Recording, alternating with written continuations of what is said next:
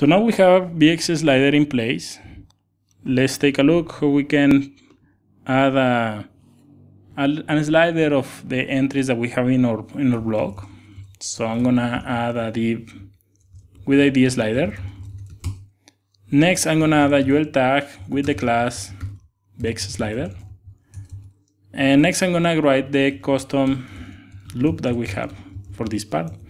I'm gonna set this to args, and set this to an array, and I'm gonna pass some key value pairs. I'm gonna add a post per page, and I'm gonna print the latest 4 entries. Next, I'm gonna set this to order by, and I'm gonna say this to the date, and order this descending, so we have the latest entry showing first. And finally, we can query for the post type, and the post that we're gonna query is the post, because if you remember, here in WordPress you have posts and you have pages. So let's continue working with our custom loop. I'm gonna add an slider variable, and I'm gonna set this to a new WP query, and here I'm gonna pass all the args that we have previously added. Next, I'm gonna add a while, and I'm gonna while slider have post, and access the object, the slider, the post. And I'm gonna copy this and while in WP reset post data, because we need that for our project. And I'm gonna check that this variable isn't empty, so I'm gonna print R, and I'm gonna print the slider. So let's save and reload. As you can see, we have all of this.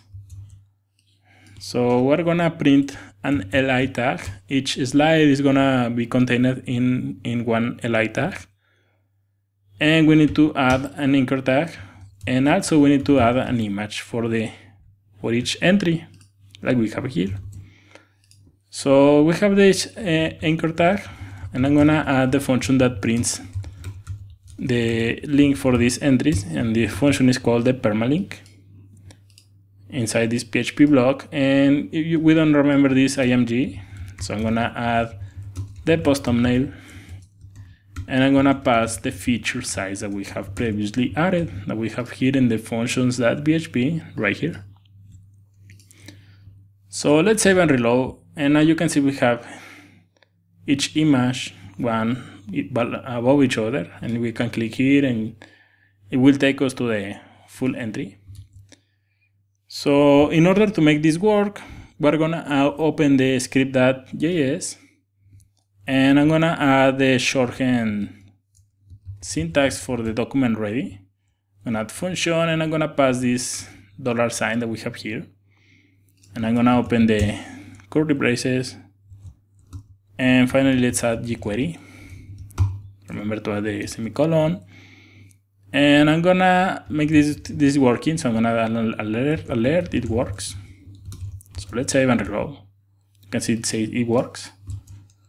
But if you remember, we have this UL bxSlider, so I'm gonna copy this, and I'm gonna make this selector. This is the universal selector that comes with jQuery, and I'm gonna add a dot. This is a class, and I'm gonna add bxSlider. Next, I'm gonna execute the function that comes with this slider, so I'm gonna type bxSlider, and this function is provided by bxSlider that will execute this as an slider for our project.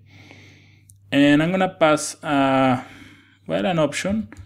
The mode for this is gonna be fade. So I'm gonna save and reload. Now you can see we have our slider working, and we have these arrows right here. So we can click here, and this is the mode that comes with the mode fade. I think they have a mode horizontal, but it's having trouble with the latest version. Now this is working.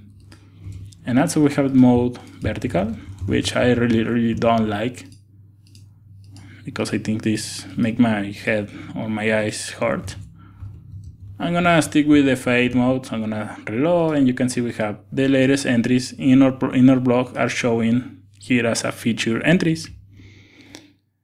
So we're almost done with this part. Here we have these 3 3 columns that we have. So in the next video, we're gonna tackle that in this course.